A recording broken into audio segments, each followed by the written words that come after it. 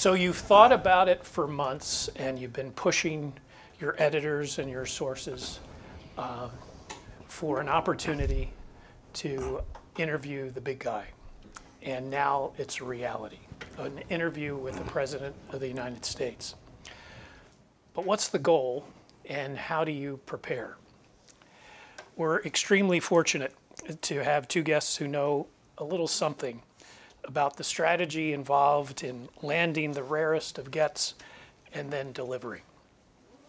George Condon, over here, is the National Journal's White House correspondent during a decorated career in Washington, including stints at Congress Daily and bureau chief for Copley News Service and the San Diego Tribune. George has interviewed 10 presidents, is that right?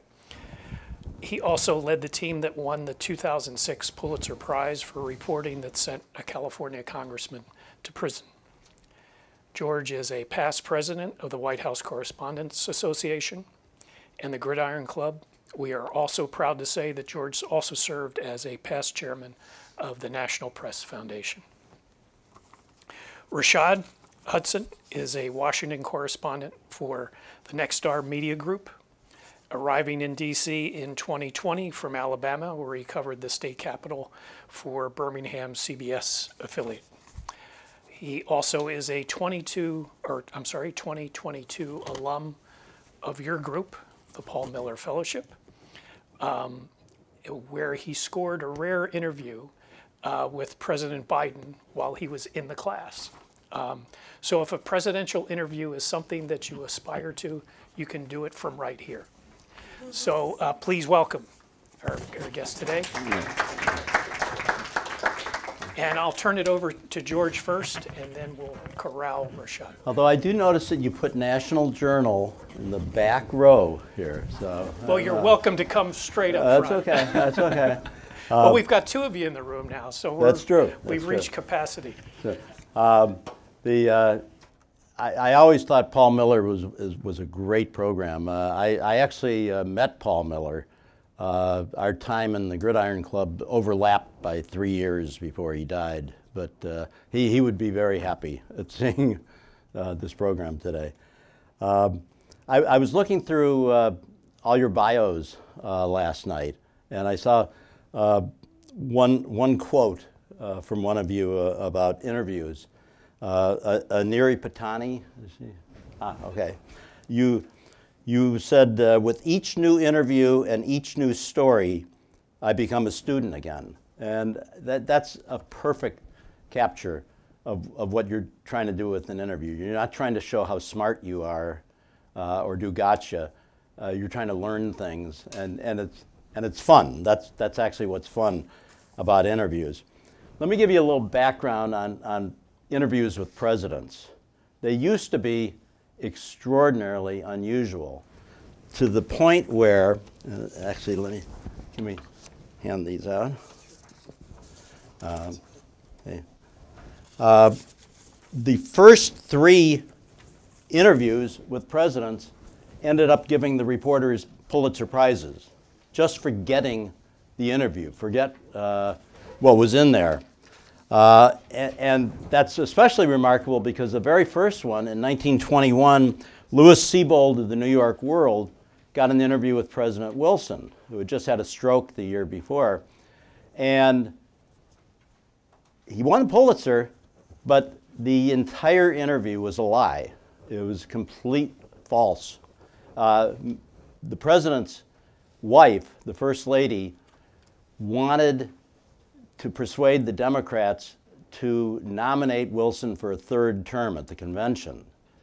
And she wanted an interview to show that how vigorous and healthy he was, which was a complete lie. He was paralyzed on one side, was slurring his words, had an attention span of about 60 seconds.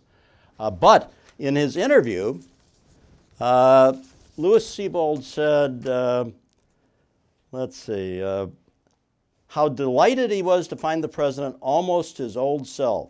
He joshed with him about running a foot race in a month or two, and would give the president a little handicap because he might limp a little. He claimed that he watched Wilson sign a document with the same copperplate signature, when in fact his signature then was an indecipherable scribble. And he maintained that he had a hard time keeping up with Wilson. Not a word in that interview was true, but he got the Pulitzer Prize. Then the next time, Arthur Kroc of the New York Times got an interview with FDR in 1937.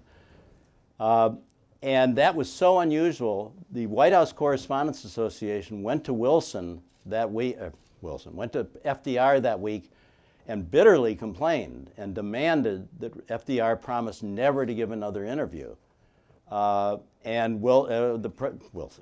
Roosevelt agreed, apologized for giving the interview, and did not give another interview as president. But Kroc got a Pulitzer. When Harry Truman became president, Arthur Kroc got an interview with him and won another Pulitzer for it. And this time the correspondents again went to the president and demanded that he not do that.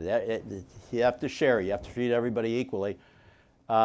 Truman, though, did not apologize. Truman told him to go to hell. He was going to give an interview to anybody he wanted to at any time. And ever since then, interviews have become more standard. To give you an idea of how standard, here's this Martha Kumar is an absolute gem. She's a emeritus professor at Towson University, and she's down there in the White House basement with us almost every day at every briefing. And she keeps just meticulous track of who gets interviews, what presidents do, how they communicate, press conferences. And if you look at that, you'll see that Biden has given, 86 interviews so far. Now, I couldn't get in touch with Martha this morning because I wanted to be able to say who had gotten them, because it's not like the old days where regional newspapers or the big papers like the Times and the Post got most of the interviews. Now a number of those interviews are with TikTok and podcasters and so on. So President Biden has not been real generous in his interviews, and you see they do not compare well with other presidents. But let me give some examples of how you can do interviews and what works and what doesn't work. And I'll do that by looking at some of my interviews. Now, I suppose my first one, I don't think it counts because I didn't know I was interviewing a president. When I was a freshman at Georgetown and writing for the Hoya, I did a football story. Interviewed the head of the Student Athletic Commission, an upperclassman named Bill Clinton. And Clinton had this wonderful idea. Nobody believed that Georgetown had football, and we were upgrading the program. And he brought back on campus the members of the Georgetown football team back when Georgetown was called an Eastern football power. Then they played in the 1941 Orange Bowl against Mississippi. And he brought them back on campus. And it was like a memorable 3-paragraph story. And I thought that was it. You know, Clinton was a big deal on campus. I was a nobody freshman. No reason for him to remember me. I saw him 15 years later when I was covering a national governors conference, and he was governor of Arkansas, and he remembered my name. Now that tells you a lot about his memory. The interview that sticks in my mind was my worst interview, probably my worst mistake as a journalist. And I'm convinced that you remember your worst moments much more than you do the good ones, and you better learn from them. And my worst one came on August 8th, 1996. And let me give you the president's schedule from that day.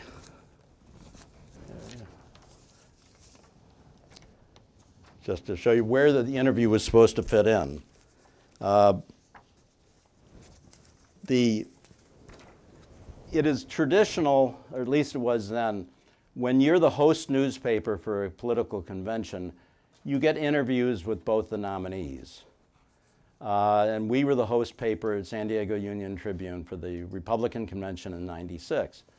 So Mark Baraback, who's now with the LA Times, got an interview with Bob Dole, and I had an interview with the president. And I was meeting him in San Jose, and I would fly with him on Air Force One to Los Angeles. And I saw the schedule said an hour and 10 minutes, and they led me to believe I had plenty of time. The point of the interview was to get him to talk about Bob Dole and the campaign. But I stupidly thought, well, why don't I ask one substantive policy question to begin, and then I'll do the politics. So we cared in San Diego about the border, and I asked him a border question. And the president said, let me make 6 points about that. And then started talking and talking. And the clock is ticking away. He was only at point 3. And I was wondering, can you interrupt the President of the United States and say, I'll stipulate to the last 3? And I decided you probably couldn't do that. And finally, mercifully, he came to the end of his 6 points, and I could get into the politics when Leon Panetta, the chief of staff, said, well, we've got to end this, the president's tired. And I had not asked a single question on what the point of the story was. I managed to jam in 2 quick ones and then work the phones after that, so you couldn't tell by the story. But that was incredibly stupid on my part. If you have something you want to ask the president, ask him. You don't know how long these are going to last. And I looked at that schedule and I saw an hour and 10 minutes. I should have looked at the fuller schedule, which told me, I have it here somewhere. Maybe I don't. But the president had, his day that day went from 8:30 a.m. until midnight. It had 8 motorcades, 1 Air Force One thing, 5 Marine One stops, and multiple stops, ending with the fundraiser with Whoopi Goldberg. He was tired. It was a grueling day, and I should have recognized that. So I have not made that mistake again. Let me go from there to what was my best interview. That was October 5th, 1993, with Clinton, again with Clinton, but the night before, well, it was supposed to be about NAFTA, and it was going to be in the limousine, in the Beast, is what they call it. And it was during the NAFTA debate, and I wanted to talk to him about NAFTA. But the night before, there used to be a show called Nightline with Ted Koppel. And Koppel showed these just riveting TV pictures from Somalia. It became known as Black Hawk Down later when a movie was made of it. But it was an ambush on American troops. And the rebels, after killing them, dragged the soldiers' bodies through the streets of Mogadishu and then strung the bodies up on the bridge. It was TV pictures that's all anybody was talking about. And even though I wanted to talk about NAFTA, you have to adjust to the news. And the president was not taking any questions from anybody and had not reacted to that. So the only chance to get his reaction was my interview. So I dropped the NAFTA things, and we just talked about that. And it ended up making news that all the networks, everybody had to pick up on because it was his only reaction. And then when we got to the Air Force One and his aides are trying to get him out of the car, I said to him, I wish we had had time to talk about NAFTA. And he said, I want to talk about NAFTA. And he kept me in the car, much to his aides' unhappiness and delaying the takeoff of Air Force One. for 15 minutes talking about NAFTA. So it was a win-win. I made news with Mogadishu and got what I wanted on NAFTA. Now, then there's my oddest interview with the president, and that was April 1986 with Reagan. And they were looking for all different ways of interacting with the press and improving his press. And they tried this time they wanted to do a casual one. So there's a great room in the basement of the library, basement of the White House, the library. And they gathered about 6 of us down there. And Reagan, to show it was casual, was drinking a screwdriver and offered us drinks. But one lesson of you don't take a drink when you're interviewing the president. So none of us accepted. But he was drinking. And one of the reporters, Dave Hessa McClatchy, was hard of hearing. And he sat down next to the president and said to him, you know, I'm sitting next to you because I'm hard of hearing. Well, Reagan brightened because Reagan had hurt his hearing in one of the movies that he did where they shot a prop gun right next to his ear. And so he wore a hearing aid, and he wanted to sell that hearing aid to Dave. So he took it out of his ear and gave it to Dave and said, now here's the benefits of that, and I have different ones. And he said, here, show it to everybody. So they passed the president's hearing aid around to each of us, and none of us wanted his hearing aid in their hand. But he's president of the United States, so I admired the hearing aid and passed it on. But that was the oddest. My most constructive was also with Reagan, and that was May 4th, 1983, and I learned an important lesson about presidential interviews. Again, they were looking for different ways of getting Reagan with the press. So they had 6 of us.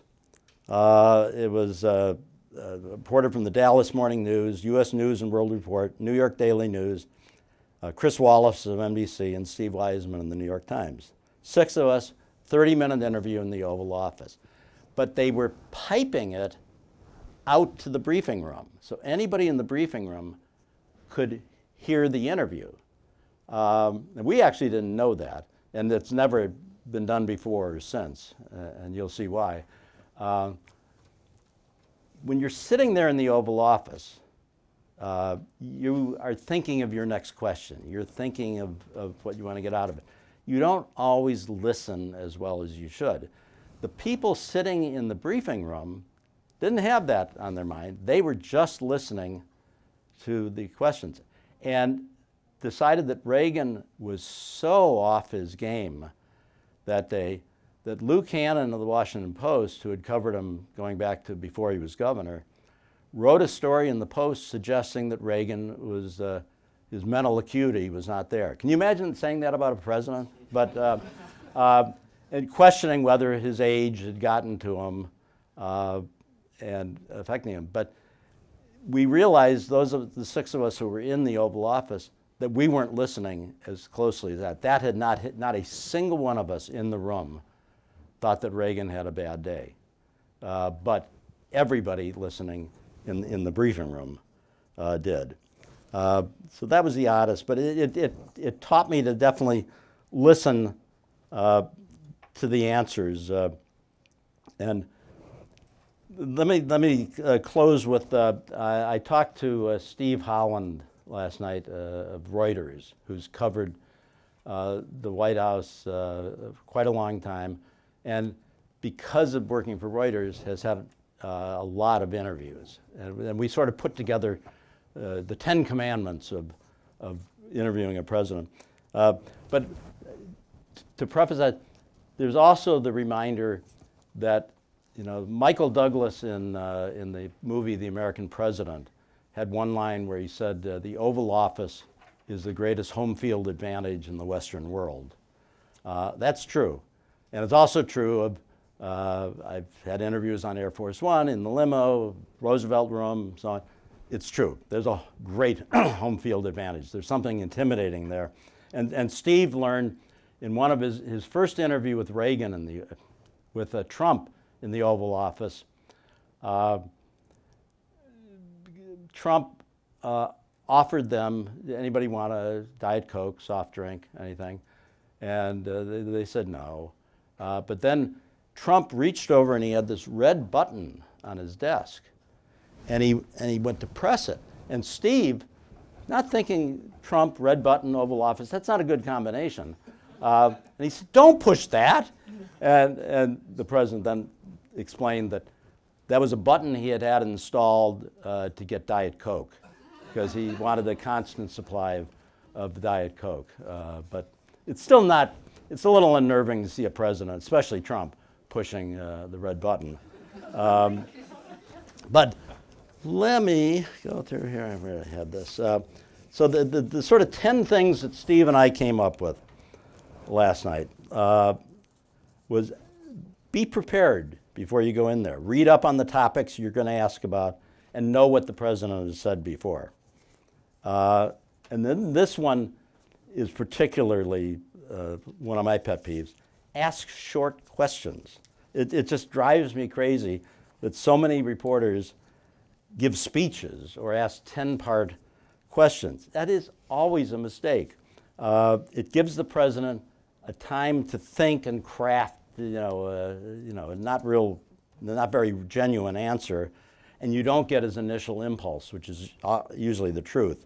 And it allows him to pick and choose one part of your question. And I know why people do that, because we've heard the president give his standard answer and you want to try to head that off, but it doesn't work. You ask a short declarative question. And then frame the questions in such a way as to generate news. Gotcha questions might make you feel good, but they really don't elicit useful information. And if that's all you're going to ask, you're not going to get a second interview. Use it to get news. This next one is I sort of mentioned already. Listen carefully to the answers and ask follow-ups when warranted or when you don't understand something. People sometimes are afraid to say they didn't understand it. And one of my biggest frustrations as a reporter is when I'm transcribing a tape of one of my interviews and I hear myself ignore an obvious follow-up where the president says, or anybody says something that's newsworthy and I don't jump on it and ask the follow-up, and I just go on to my next question because that's what I was thinking of. And you also have to be prepared to break in when presidents start filibustering or drifting. Obama was particularly tough to interrupt because he gave long answers. And then the lesson of my convention interview, ask what you care about most, the first. And Steve gave me an example. When Reuters interviewed Trump on the phone last April, Steve made sure he got his foreign policy stuff that he wanted in first. And it paid off because later, when they started asking about his legal problems, Trump got furious and hung up on him. So if he had held his foreign policy questions for after the legal, he wouldn't have gotten them in. And this was something I didn't do on Air Force One, pay attention to how much time you have. If they give you 15 minutes, keep an eye on the clock and cover what you need in the time allowed. This can be difficult, but I remember a time where put you in front of the president and say you have 5 minutes, and it's amazing you'll learn how much you can cover in 5 minutes. This one Steve added, have fun. If you've covered all that you want to cover, save some kind of fun question for the end. It might be about sports or whatever. And then once Steve and I both agreed on this, use 2 recording devices. I'd never go in to interview a president with 1 tape recorder. And you do not want to get out of there and discover that it malfunctioned and you don't have any of it. And then be professional and respectful. We're not there as tourists. Don't ask for pictures or favors or souvenirs. Thank them for the time afterwards. And I'll give you an example of one professional. When we were in the library with Reagan, one of the reporters, and I won't name her, said to the president, my mother wants to know why you never call on me at your press conferences. And it flustered Reagan, and he told his chief of staff, make sure I call on her next time. And then at the next press conference, she was seated in the first row, but everybody knew that Reagan's favorite color, or Nancy's favorite color, was red, and that he tended to call on people wearing red ties, or the women wore red dresses and so on. But this particular reporter showed up at the East Room for a primetime press conference wearing red mittens. That ain't professional. And then the final one from Steve, I'll read. He said, your bosses may insist on offering you several questions, and they may be too long-winded. If you use them, rewrite them to a more conversational style. So anyway, hope I didn't take up too much time. So there you go. Not at all. Thank you so much. What a wealth of knowledge. I've only had one interview with the president, but this is really good information because I was taking notes for if I get the chance to interview him again. Hi, I'm Reshad. I'm with Nexstar Media Group. On the TV side, Nexstar has 115 television stations across the country. The way our office kind of operates, we divide up the country. There's about 7 of us. I cover the Midwest.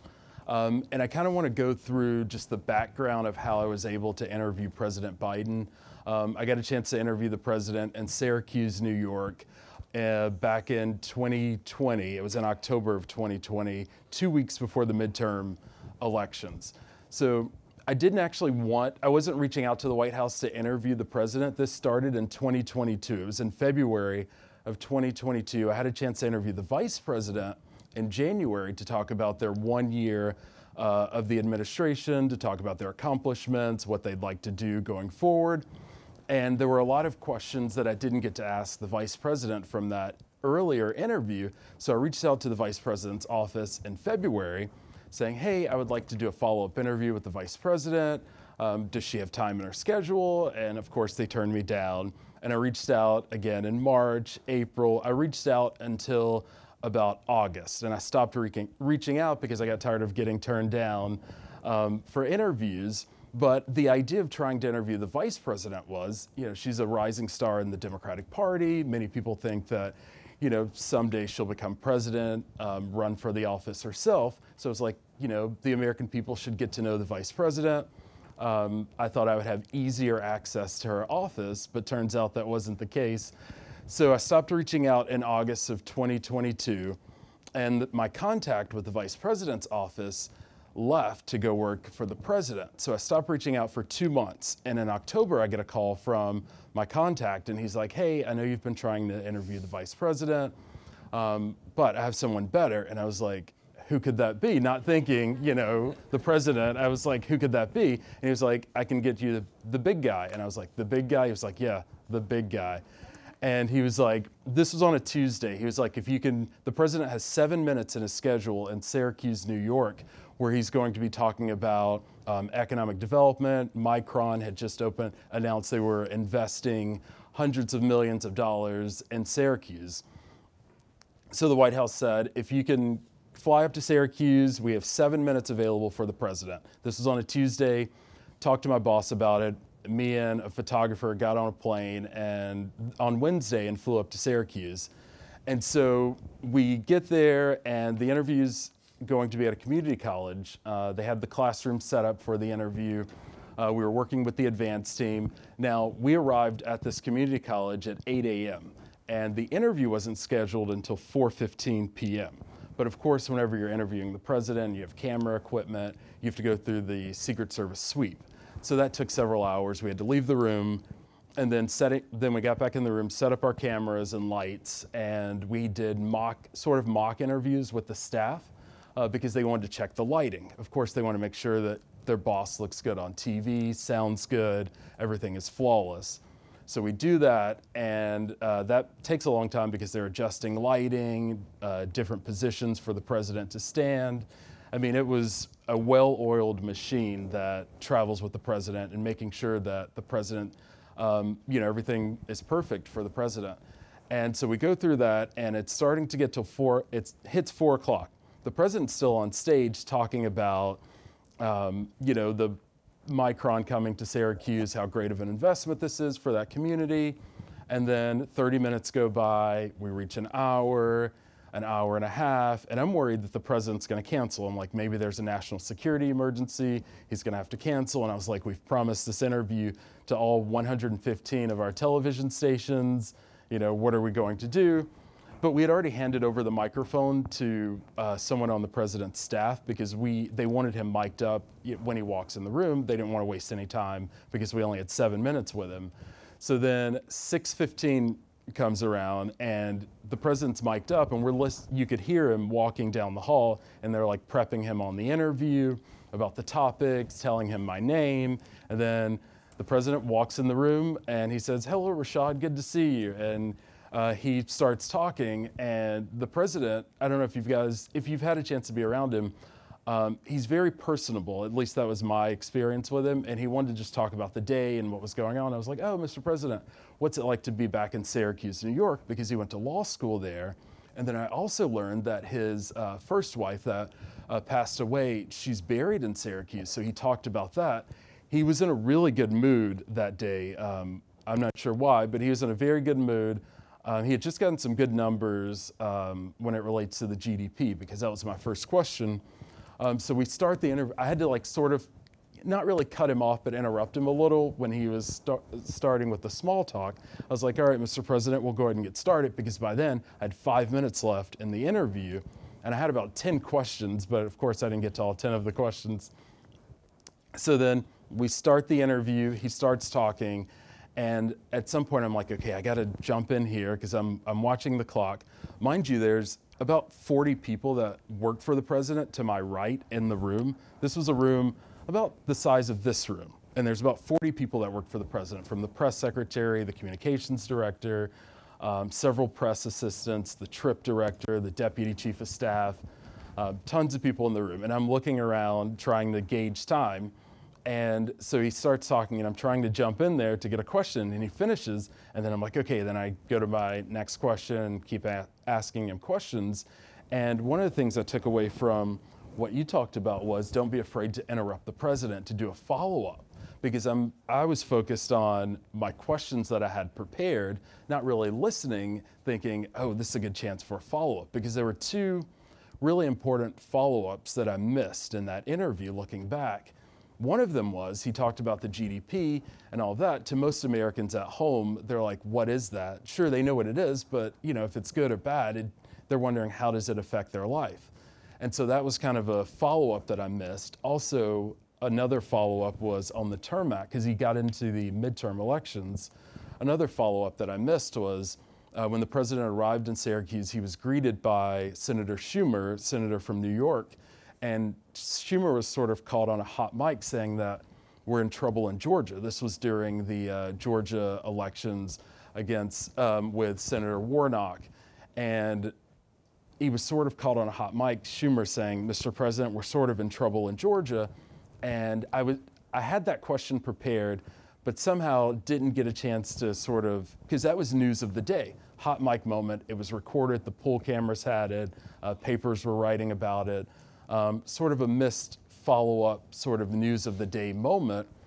I wish I should have pulled up the interview, but if you get a chance, just go to YouTube and type in Reshad Hudson, President Biden interview, and it should pop up. But we do the interview. I thought it went well, but they did short me on 2 minutes just because I only got 5 minutes with the president. And just some of the things I took away from that interview was, you really have to study how the person performs in previous interviews. And President Biden is sort of, you sort of have to match their energy. Like, President Biden doesn't give long answers sometimes. So you have to, as was mentioned earlier, you have to kind of give short questions to make sure that you have time. And with TV, the package is 1:30. So we don't have a lot of time to, you know, try to do long interviews and do long answers, but just kind of studying how the person has performed in other interviews to match their energy. Also, the president isn't a fast talker, so like the questions, I made sure to slow down the questions to make sure that, you know, he could understand them and I could get a good answer out of them, because If he didn't understand the question, there was no way I was going to get a good answer from him. And the other thing I would give you is always look for those news of the day questions. Like if I were to interview the president right now, I have questions that I would ask, but you always want to focus on those news of the day questions. And like was mentioned, less of the got you questions, but just sort of stay with the news of the day questions. But yeah, I'm happy to take your questions. Is it? Sure, we can open it up. I just want to go to George once because Reshad talked about how he landed his interview with Biden, pestering the vice president's office. How can you describe how you went about getting your interviews and getting them to agree? I mean, it's always different. The important thing is what audience the president wants to reach. You're never going to get an interview because you have a winning personality. They do it because it's for them. And when I worked for the San Diego paper, they could reach California. This is back when California was actually a competitive state. In fact, it was a state Democrats were trying to flip. It had been part of the Republican electoral lock, if you can imagine that now. And, you know, San Diego is one of the biggest cities, and we reached also Los Angeles, so that's why they did it there. And with Reagan, they also had a preference for California papers. In all cases, that's what it is. What's different now and works against me is that the demise of regional newspapers in the country, it makes a White House much less interested in reaching us. I mean, Obama, I believe, never gave an interview to the Chicago Sun-Times, his hometown paper. He gave one interview to the Chicago Tribune. That would have been unheard of in an earlier time. I mean, Reagan talked to the Los Angeles Times repeatedly. Trump, even though he hates the New York Times, has always wanted their approval. And so he will curse Maggie Haberman, but then call her with things. It was a very strange, he always wants the approval of Manhattan, even while he's criticizing Manhattan. That's why you see more interviews now, not with newspapers, but with smaller niche outlets and so on. So it's just, you let them know you're there, you're interested. Everybody's interested in it. That's not news to them. But hopefully be in a place where they get something out of it. Right. Hi there. My name is Mike Vasoli with the Associated Press. My question for you is, you talked a little bit about those moments of filibustering, if you will, but adjacent to that, what do you do, how do you respond when you're talking to the president or someone higher in government who seems to be sticking to the script, if that's the right words for it, where you feel like you're not getting the most genuine or illuminating answers, but it's you feel like you're being fed. In other words, every president. Yeah, no, I mean, follow-up questions, how you phrase the question. I could sit here right now and tell you how Biden is going to answer just about every question, because I've heard him so many times. But you take a little bit different angle and follow-up question. That there's no better thing than a follow-up question to get them off of the talking points. I remember a reporter, Ronald Reagan had his own talking points about Martin Luther King when we were debating whether it would become a holiday. And most of the questions to Reagan on Martin Luther King were not good questions. You got the standard answer. One reporter, and I couldn't find it last night, I looked for it, asked him just what was your view of Martin Luther King? Just a quick, short question, and Reagan didn't have time to give his usual answer. And I couldn't find it, so, but that always works. Hi, my name is Aneri. I'm with KFF Health News. My question is not about interviewing presidents, but more generally, often elected officials, people in governmental positions of power.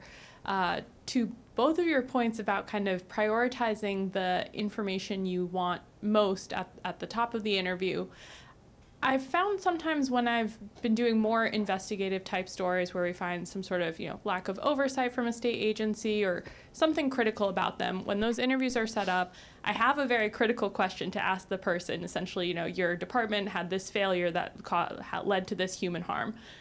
I'm often reluctant to start out, that is my most important question, but I don't want to start the interview with that question because... Well, but I think presidents are different on that. When the people you're interviewing are not likely to say you only have 7 minutes. I've never done an interview with somebody other than a president where they said we're going to keep you to 5 minutes. If they told you that, you'd tell them, go to hell. I'm not going to, I need this much time. Mm-hmm. And you've set that up beforehand.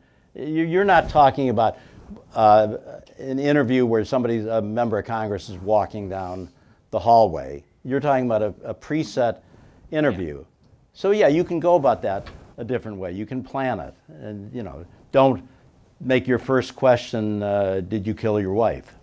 So in that case, you would ease into it. Right. You have more time to play with. Mm-hmm. Thank you.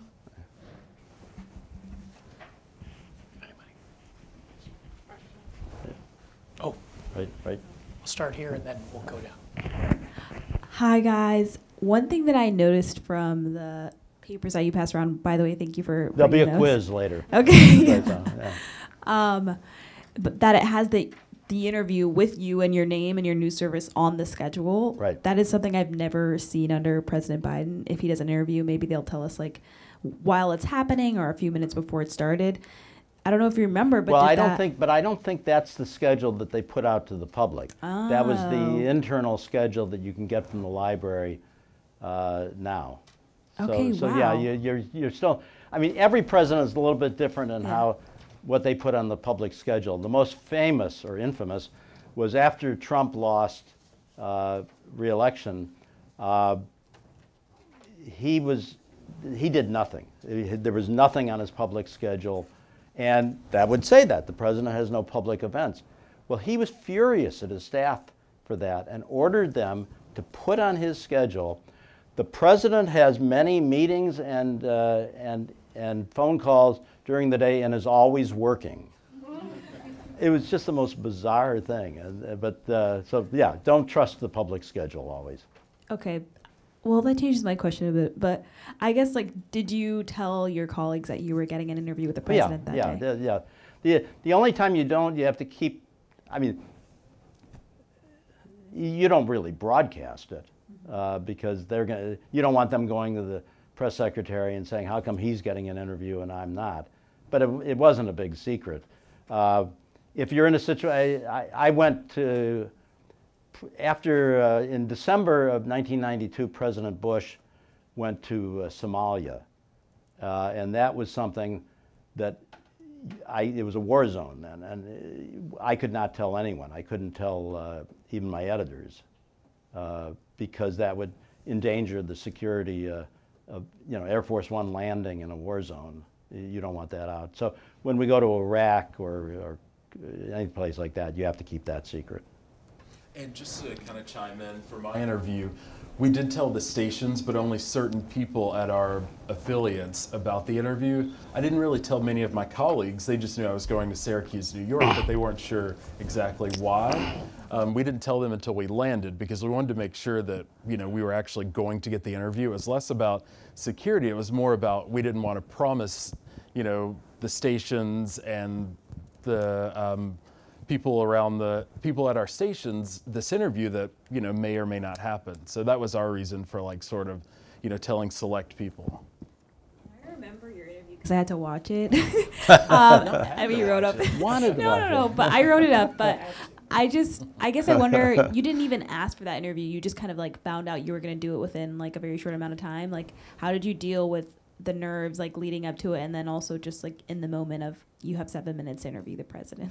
So in the back of my mind, I kept thinking they were going to cancel, so that's why I wasn't like super nervous, because I didn't think it was actually going to happen. We were 2 hours late for this interview, and then I had to go live at 6:30 to talk about what we just interviewed about, and I was like, well, I'm not going to have anything to talk about on TV. I'm going to have to go on and say that the president canceled, which I don't want to say that.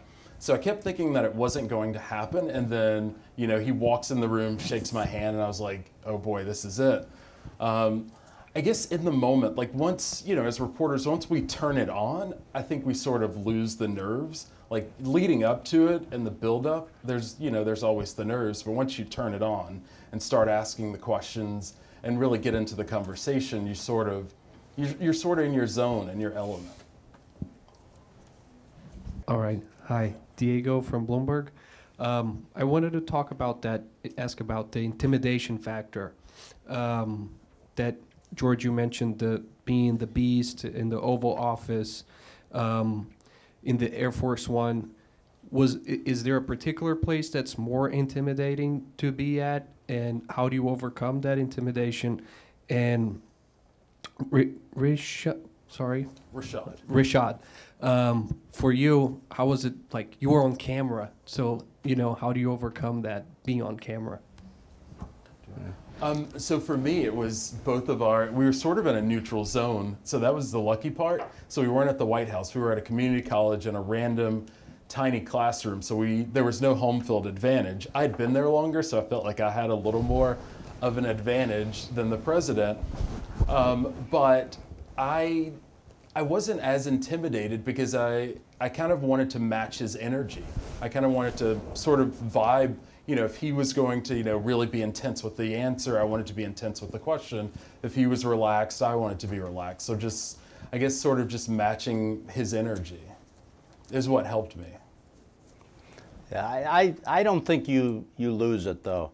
I mean, the first time I was in the Oval Office was 1982, and the most recent was a couple of weeks ago. It doesn't change.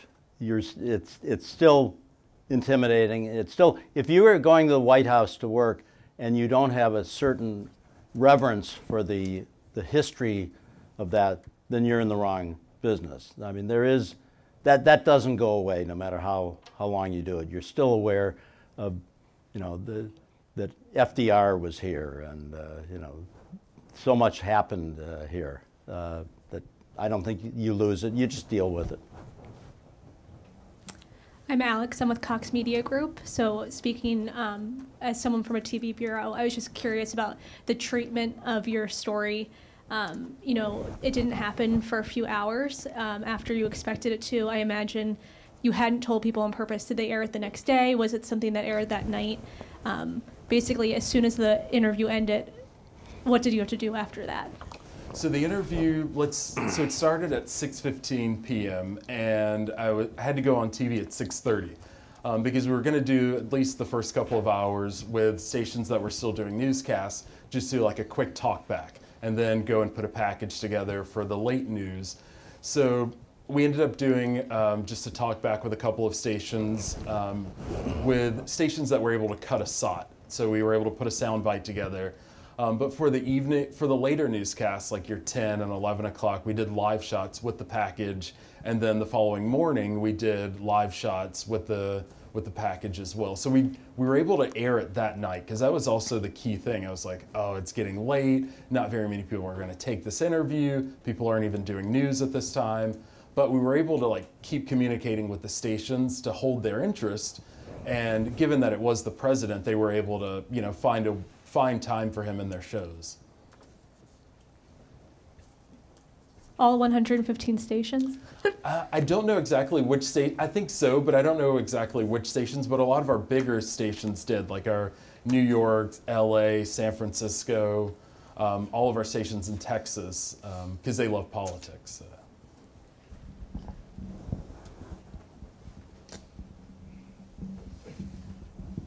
Kwesi from PolitiFact. How are you massaging your relationship with the person that got you that interview so that you can possibly get another one? I'm still reaching out to him, not once a month, probably like maybe every other month. It's not going well. It's actually, it's a campaign year. Yeah, it's actually on the decline right now.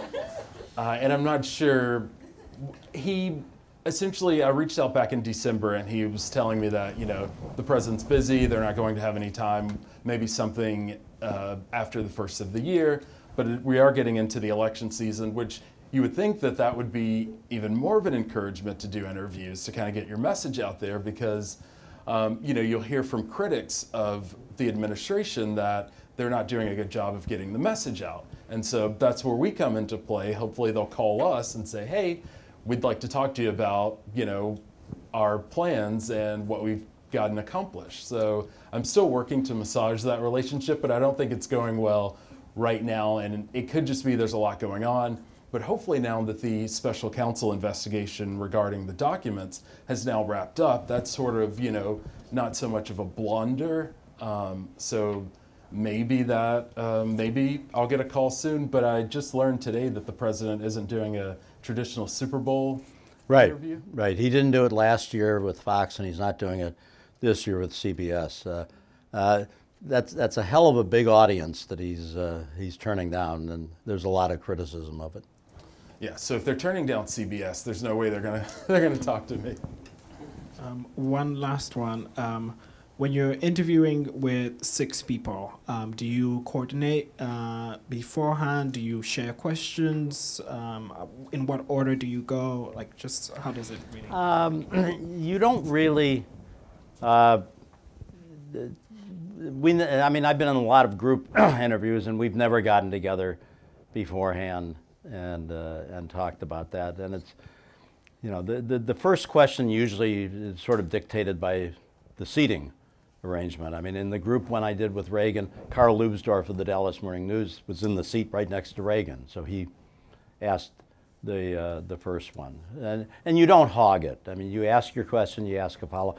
30 minutes with 6 reporters, you're not going to get a second round. But we were able to cover all the major topics of the day. The sort of focus of that one was Nicaragua and the Sandinistas, because that was the big story of the day. But we got in what we wanted. It's funny that it's not a problem. It tends to work out. Hi, I'm Valerie from CQ Roll Call. I just was curious about why you think Joe Biden may or might be giving less interviews than previous presidents. They are, staff always is protective, and they're incredibly protective of the president, of this president. And it's not like this president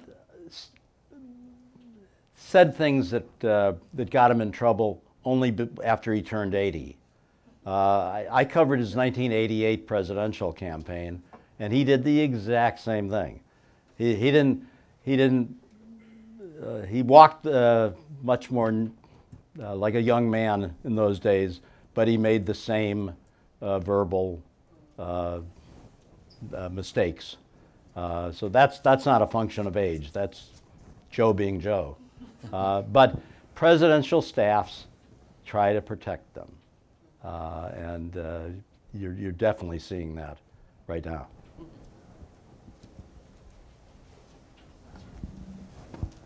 Hi, I'm Gabby. I'm with the Nevada Independent, so one of the regional outlets. Yay! Yeah, and we've in my newsroom talked about that sort of like decline in regional bureaus in DC, and obviously what you mentioned about the president giving less interviews. We are a swing state, so I feel like we're always hopeful that maybe someday even the vice president or somebody will talk to us. But actually, the fact of what state you report for, I would guarantee you'll get something. That's what we keep. We're the only statewide outlet, and one of the 6 states is going to be decided, but nothing yet. Better to be Pennsylvania for him, right? But that's true. That is good. But yeah, is there any in the rare occasions when you have seen in recent years a regional landed interview? Is there any sort of things you think? Oh, absolutely, absolutely.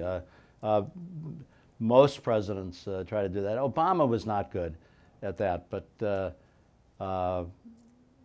most of them try to do that. But the demise of regional bureaus, the first foreign trip that I took with the president was November of '83 to South Korea and Japan. And there were 23 newspapers in the print rotation. You all know what the pool is. The pool rotation had 23 newspapers in it. I think 9 of those newspapers don't even exist today. And if you look at the briefing room chart in '83, it was mostly regional newspapers. Now there's maybe 3. So yeah, it's a problem.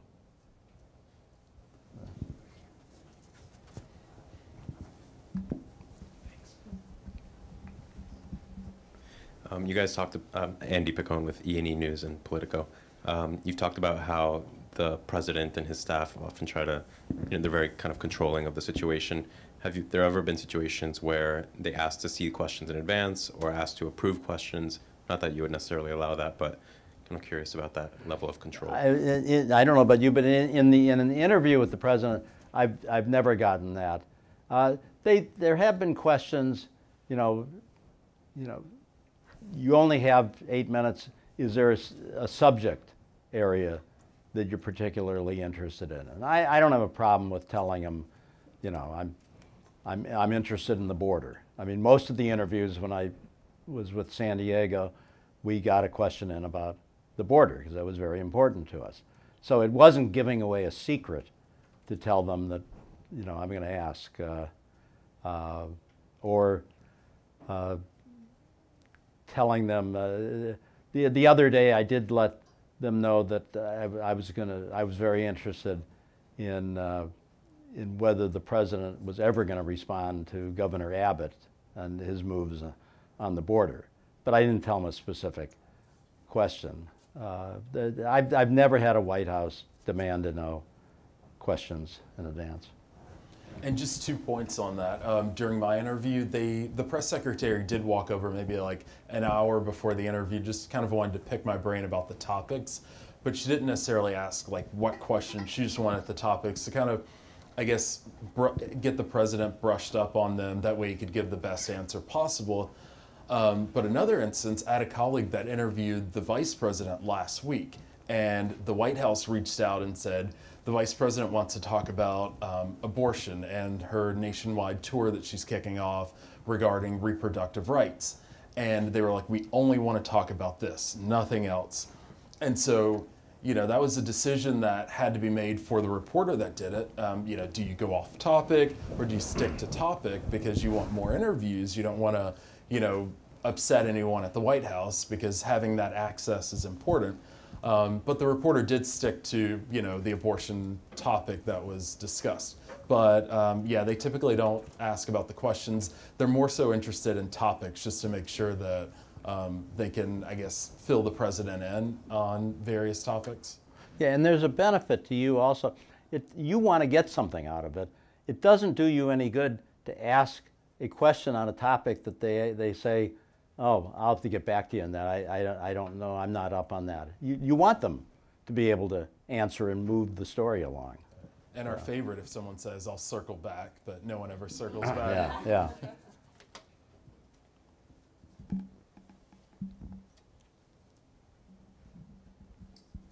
Hi, I'm Jacob, speaking of regional outlets struggling. So I was the DC correspondent for a regional outlet that closed last month. So which one? The Wyoming Truth, a nonprofit based there. But also born and raised in San Diego and interned at the UT when I was in high school. Okay. So, love that. My question is thinking about the difference between interviewing the president on the record for a formal interview and the opportunities to speak to him OTR when he comes back to the cabin in Air Force One, or sort of in more informal contexts, and how you think about those differently, what the role of those off-the-record conversations are. Well, yeah, you do use them differently. I was at a lunch with President Obama, and it was off the record, but it was very useful to me because I pressed him on free trade, which was what we all wanted to know, what he was going to do on free trade, because he hadn't been really clear in the campaign. And I was able to come out of that knowing exactly what his timetable was, what he was thinking. And while I could not quote the president as saying that, I certainly could write a story that was well informed because the president himself had told me. Although some presidents, that's not a safe source. President Johnson once famously called a reporter and told him, I'm going to not reappoint J. Edgar Hoover as head of the FBI. The reporter, figuring the president was a pretty good source, reported that, only to have the next day the president reappoint. So he just wanted to stick it to that reporter.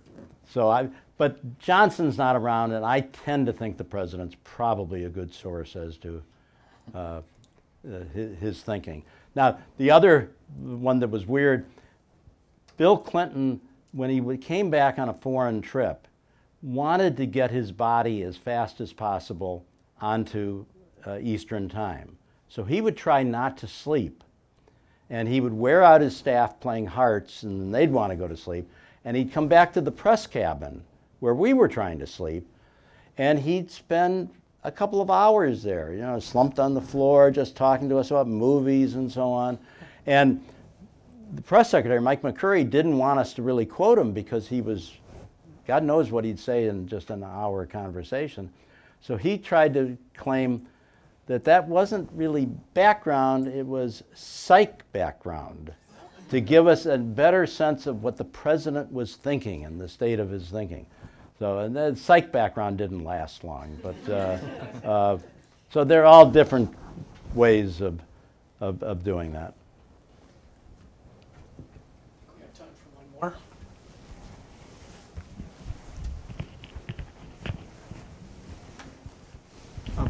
Kwesi again from PolitiFact. During a presidential campaign, there are people in the White House and the campaign headquarters as well. How do you, if you're trying to get an interview with the president, which side are you mostly talking to? White House. White House. Okay. Yeah, absolutely. I mean, the campaign can weigh in. It doesn't hurt to have them backing you, but they're going to look at things. As I said, it doesn't matter, you know, how great you are. It's can you help them? And so, being from Nevada, Pennsylvania, Wisconsin, used to be Ohio. I am from Ohio and worked for the Plain Dealer for years, and we really benefited with interviews when Ohio was the critical state. Now Ohio is a red state, so they don't get any interviews or anything. But it's good to be Pennsylvania, Michigan. Okay, I think unfortunately we've come to the end of the line, but this has been enormously instructive and also fun. And we really appreciate you all being here and sharing your experience with us. Thanks so much. Thank you.